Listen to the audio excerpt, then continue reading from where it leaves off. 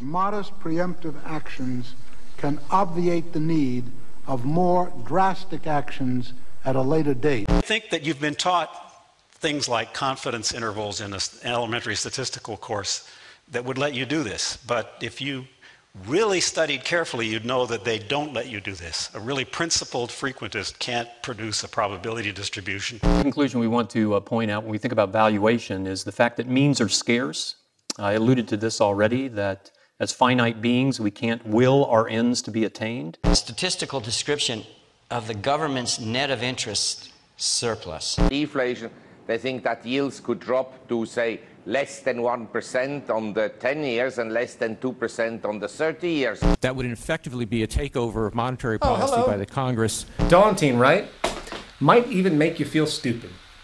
Perhaps it's no wonder then, while even with the ongoing economic failures across the world, inequality, increasing poverty, debt collapse, bank failures, unemployment rising, very few today seem to be able to understand, let alone discuss, modern economics. Outside, of course, the delegation game, where the only attempt at solutions people know is the mere shifting around of the deck chairs on the Titanic, assuming some new politician, central bank policy, or corporate legislation is going to save the day. Well, some years back, after coming to the conclusion that our politicians, legislators, and established authorities just might be provably incompetent when it comes to the truly intelligent management of our society, I started to look for questions and answers on my own. Asking those questions about things that many today either seem to take for granted, ignore, or even worse, assume that they have no capacity or business investigating at all, since our credentialed authorities in control must be smarter, more informed. It's a sad staple of modern culture, you know, the old relax, turn on the TV, keep going into debt, and pump out a bunch of kids while you're at it. But most importantly, keep showing up at those jobs, which you have likely already fooled yourself into believing serve some legitimate social role. Remember, the 1% of the world that owns 40% of the planet's wealth did not get that way with you understanding how the world really works. Nevertheless, and such cynicism aside, I decided that I needed to start again, if you will, and ask some fundamental questions about stuff most simply have written off and forgotten. If you were to take a poll today of our species, asking what truly are the most fundamental questions that pertain to human survival and prosperity, such as, what really supports human life, how food grows, what energy is, what creates and reinforces good public health, what defines a useful or detrimental belief system, you can rest assured that the vast majority would have more concrete answers about baseball statistics, fashion trends, sitcom plots, and religious scriptures. Not to demean the cultural pleasures and creativity of expression that creates enjoyment in this life, but we have a distortion of priority that has proven incredibly detrimental to the future of our sustainability on this planet, where the majority, facing clear mounting problems, not only doesn't understand what the root of such problems really are, they don't even know what questions to ask. And today, there is no greater destructive ignorance at hand than the vastly delusional concept known as modern economics. And it is in this fundamental context that I found the most interest. So what is an economy? Where does its foundational premise come from? What are we relating to exactly? How is societal organization finding a benchmark for itself? Is there a benchmark? What are we doing? And why does the discussion of this subject appear to be so elitist in its vocabulary and orientation? Is it really that complicated?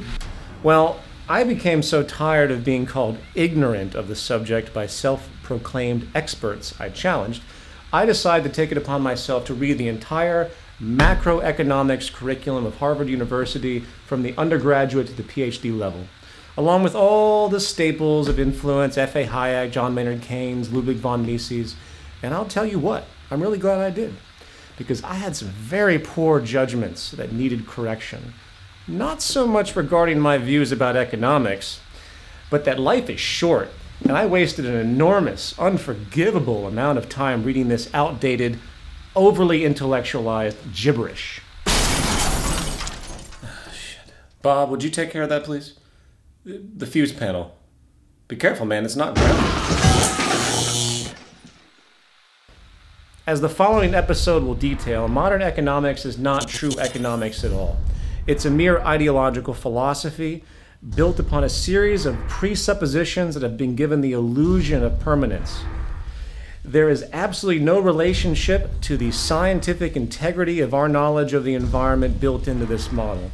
The monetary market system of religious belief is at the core of the vast majority of ecological and social imbalance we see in the world today. Sadly, it is in the face of normality, so many look past it. We might begin to see that this principal notion and practice is truly a problem in society, and to me, it is at the heart of a culture in decline.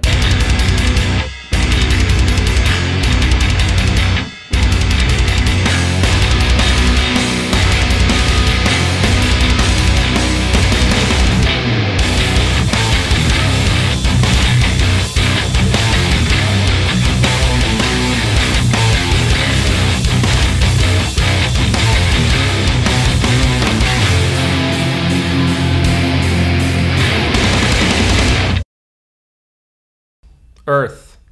Curious little ball of rock, gas, and water, isn't it? Hard to believe this little bubble of chemical elements floating in space, basically powered by the sun, could give rise to our colorful yet rather troubling super monkey species. A species often appearing pretty serious in its interest to destroy its habitat. Though I should say, pretty serious in its interest to destroy itself. What is democracy? Got something to do with young men killing each other, I believe. Excuse me a second. Bob, what the hell was that? The cutaway. It wasn't funny, it was just depressing. Couldn't you have found some guy shooting a bottle rocket out of his ass or something? I mean, you know what our demographic is and the point of this show, right? Okay, well, please. Anyway, perhaps our immaturity is just a phase, a tragically comedic rite of passage. No different than children that need to be burned by a hot stove in order to realize they shouldn't touch it, or what the physics behind it may be. Nevertheless, the history and characteristics of this little orb can be scientifically described with a good deal of accuracy. A couple billion years old now, a composite of gas and dust that resulted mostly from a large chemical reaction long ago, likely an exploding star or supernova. And over millions of years, this dust clustered into relatively big chunks of rock, a pronounced gravitational field emerged, our chemical elements were slowly reorganized, and conditions emerged to enable water and an atmosphere, which is what bred the first single-celled organisms. And so went the slow process of mutation into the very amusing circumstance we have today, us. Of course, you're free to believe whatever creation story you like. A rib from Adam, alien cross-pollination, primordial ooze. At the end of the day, the utility of such knowledge is quite small. And in fact, our little monkey brains might never have a complete picture of something so complex. Yet what we do know is that the universe is governed by laws. Not moral or religious laws, but laws that were around long before we ever evolved a brain to understand them. Laws that very clearly point out that we either adapt to them and respect them, or we suffer the consequences. Such is the true face of God, the laws of nature. In many ways, the history of our universe is the history of our understanding of it. And we have come a long way as a species with respect to how we organize our lives around these rules. And likely the best example of this adaptation, or in many ways lack thereof, is how we think about economy, the foundation of our social survival. Many thousands of years ago, our super monkey brethren began to discover how to engage nature. We went from being completely at the mercy of the habitat, gathering our food with some hunting, living and migrating around the natural seasonal regeneration, to an agricultural revolution, learning how to cultivate food, create ever-sophisticated tools to ease labor, and, in effect, learn how to mimic nature itself. In fact, this new awareness and ever-increasing understanding to harness the processes of nature to our advantage is what has led to the vast technological innovation we see today.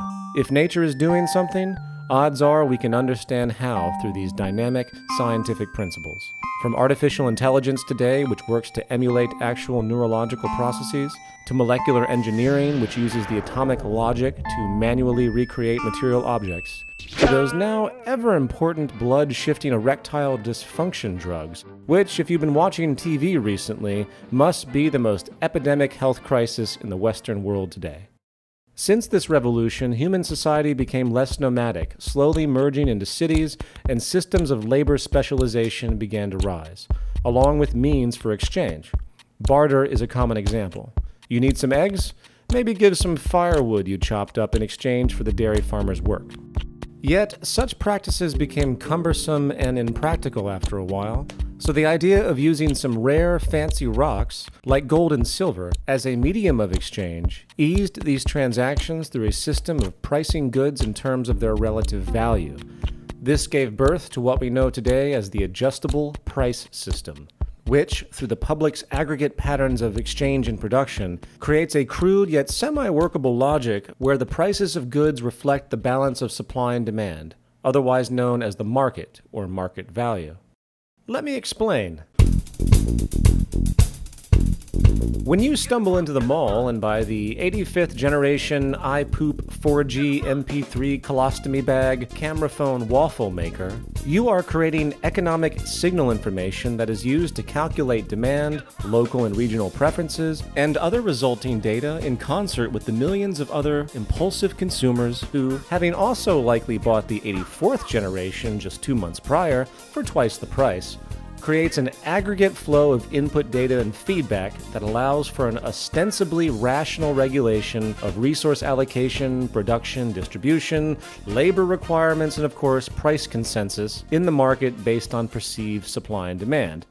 Not to mention the general data of how the marketing team can screw you over even more later on.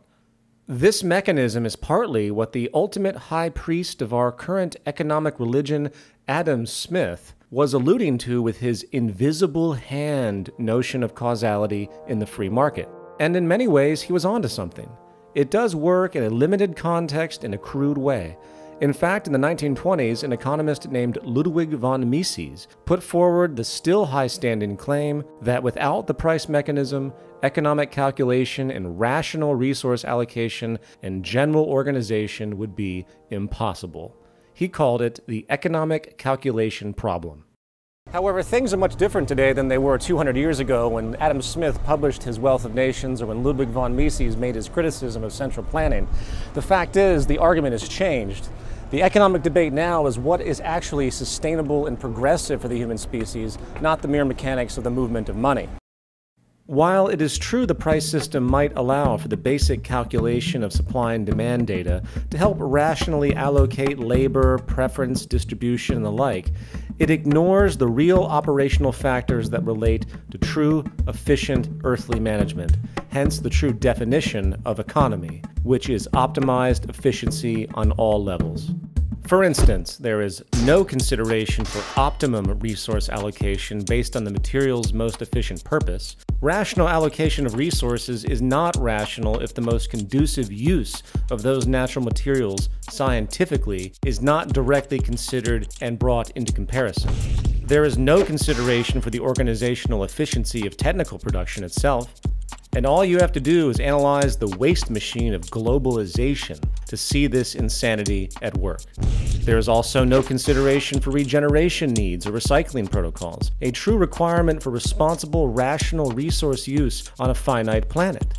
Nor is there any true production or distribution efficiency in any optimized scientific sense, as such a means is, as will be described more so in a moment, also counter to the inherent logic of the market system itself.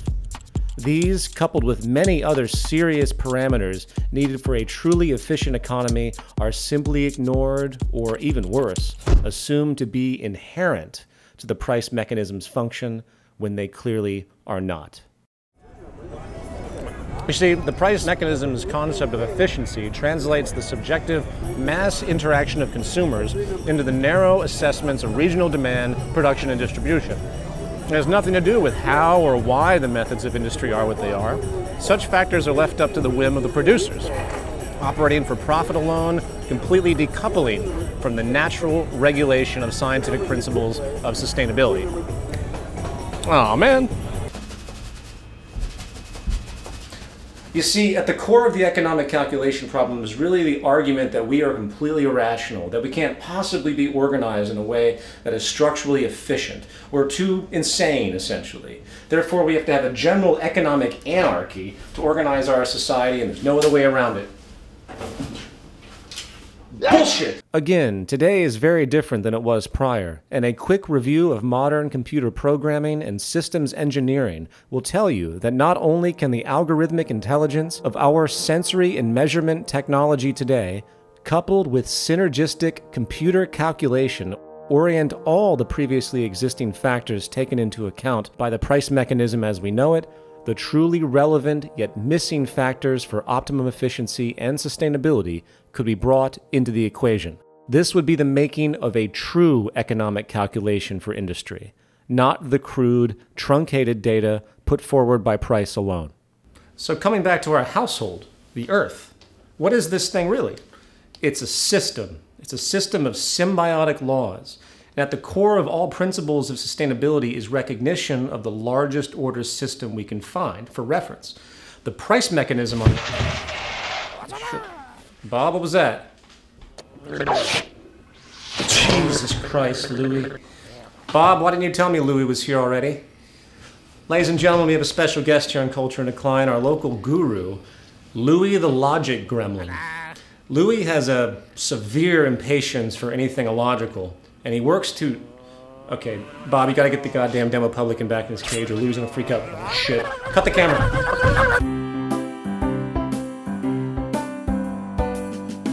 Sorry about that, ladies and gentlemen. As I mentioned, Louis here gets a little frustrated when it comes to anything illogical, and the demo publican is sort of his mortal enemy.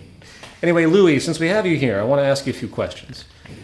Is the free market actually a good basis for sustainability for the human species? Okay,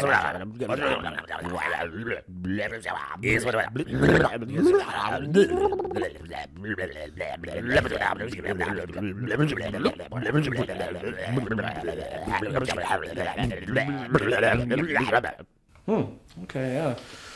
Well, what about infinite wants and human needs? How do we calculate such complexity?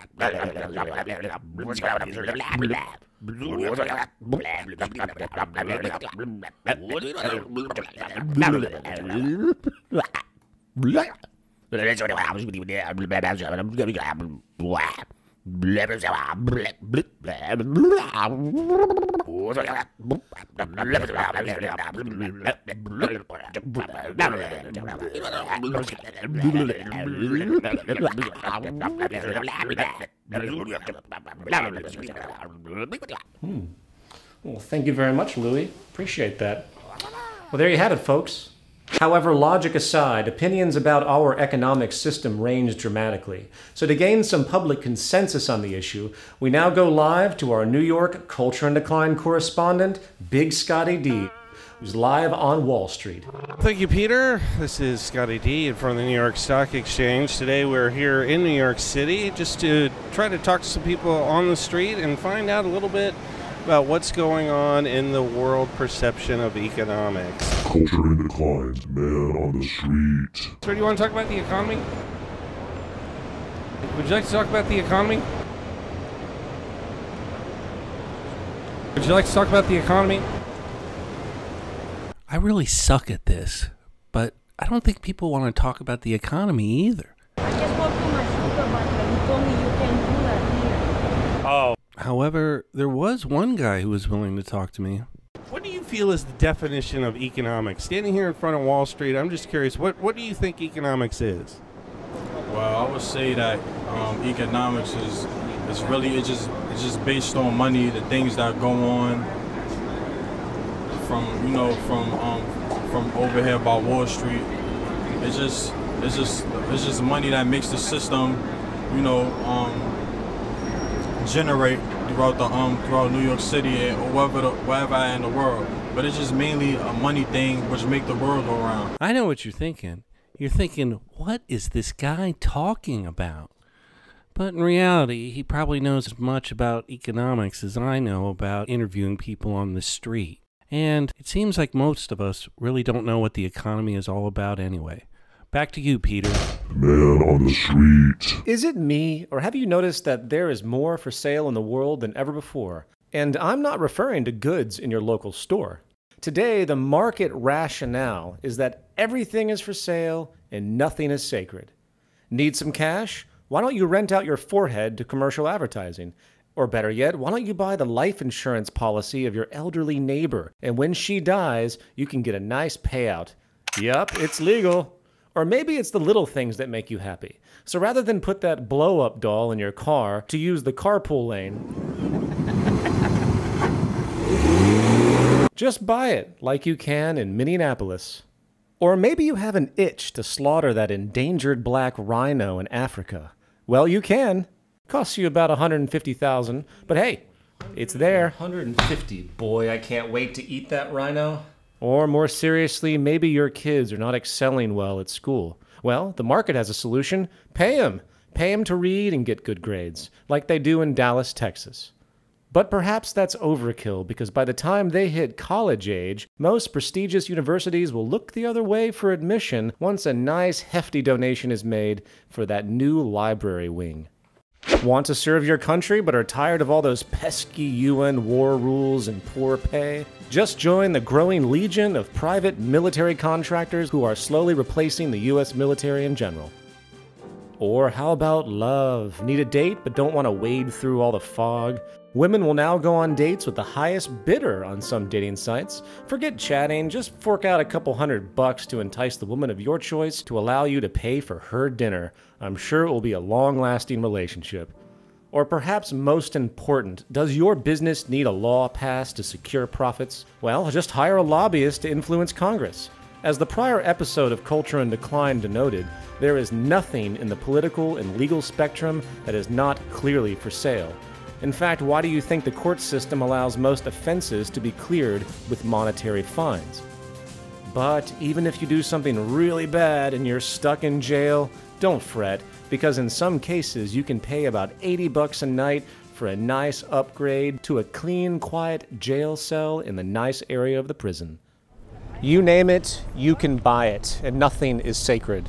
143 years after the passage of the 13th Amendment to the U.S. Constitution and 60 years after Article 4 of the UN's Universal Declaration of Human Rights banned slavery and the slave trade worldwide, there are today more slaves than any time in human history, trafficking about 30 million for various profit schemes. But what about ethics, you might ask? Well, what about it?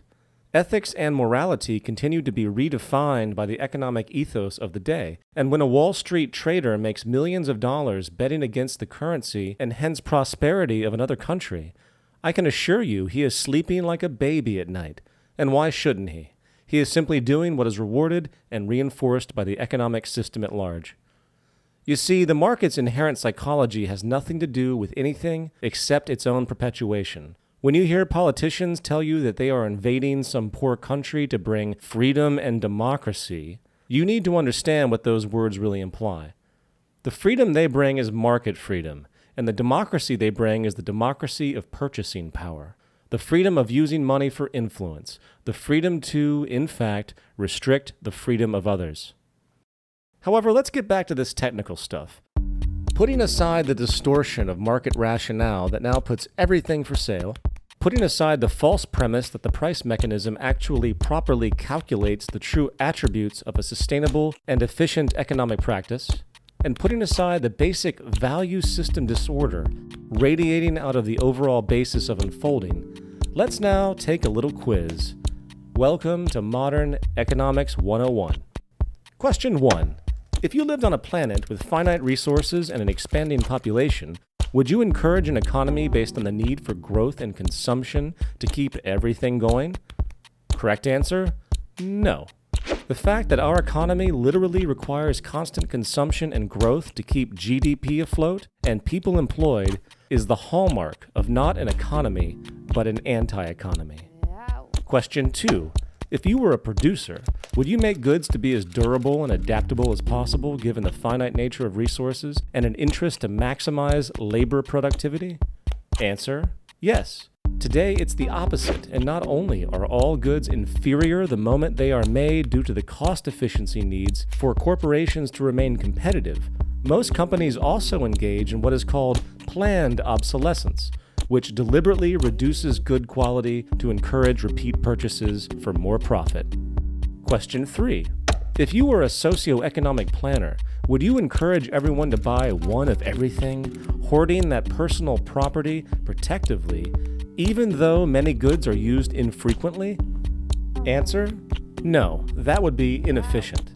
The reality that goods are only as relevant as their use would be realized, and hence a system of shared access, not blind restrictive universal ownership, would be the most rational manner of unfolding. Question 4.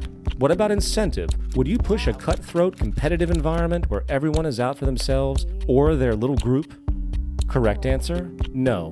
Knowing what we know today about the competitive mentality and how it creates abuse, along with the reality that collaboration and the sharing of information is truly the driver of progress on the social level, competition would be seen as the most limiting of arrangements as a philosophical practice. And question 5. What would be the basis for reward today? Would you require every human to submit to each other for labor as to achieve the means for survival? No, that would be crude and counterproductive given the state of technology. Modern technical capacity has the ability to increase productivity beyond anything known in human history, not to mention secure more safety and efficiency in general. To push human labor for income in the face of this tool for vast improvement is just absurd. Final thoughts. If we were to take a step back and reflect upon how our human family is behaving across the world today, from Western materialism to Islamic extremism, from nuclear war to necrophilia, we are faced with a dark yet extremely entertaining reality. The very real fact that we are monkeys in the wild, barely out of the jungle on this planet, in the words of the late great George Carlin, inching out of the dark ages, in fact, from a period of deep fear and confusion with respect to who we are, what we're doing, how we relate to each other, not to mention how we relate to the habitat that spawned us. On one side of the spectrum, we have a vast spectacle of human conceit, stubborn ignorance, so much so that if you're like me, sometimes you wonder why we should try at all. That maybe this species deserves everything it gets, and its fate as an evolutionary cul-de-sac, a failed genetic mutation, might be an ideal hope for this universe. Cynicism aside, however, it's easy to see that there is a growing change in the minority, which will slowly become majority if we let it. An awakening is happening.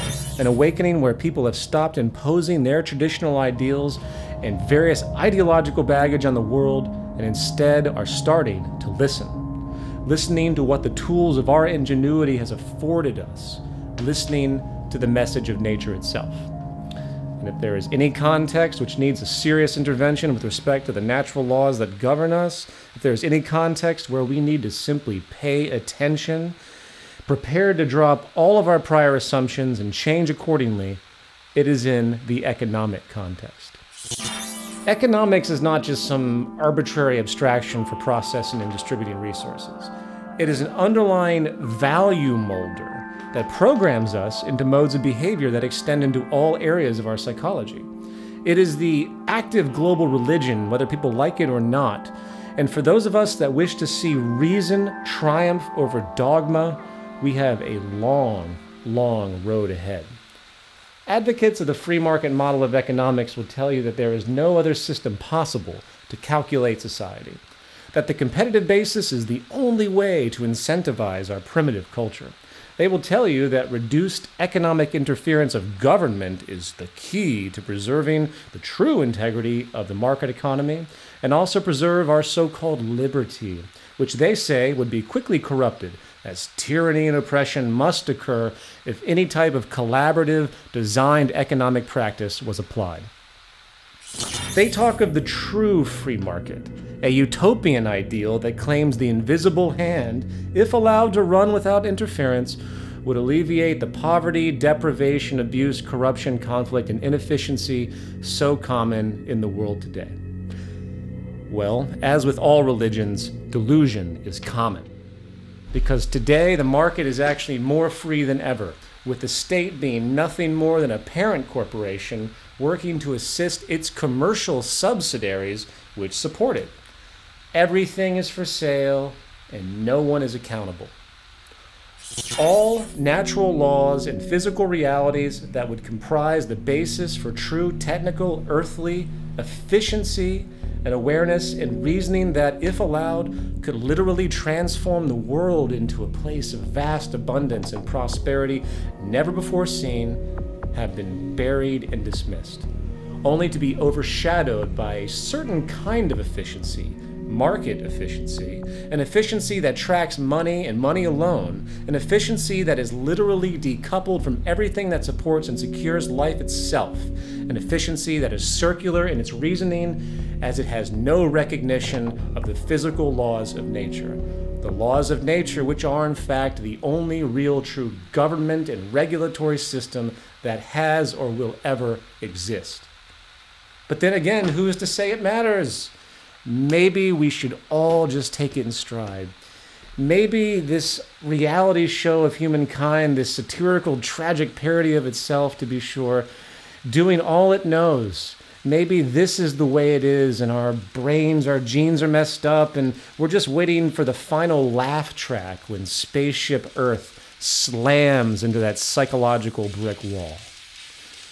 I guess time will tell. And until then, sit back, grab some popcorn, and keep watching the greatest reality show of all time. And until next time, I'm Peter Joseph, an agent and victim of a culture in decline.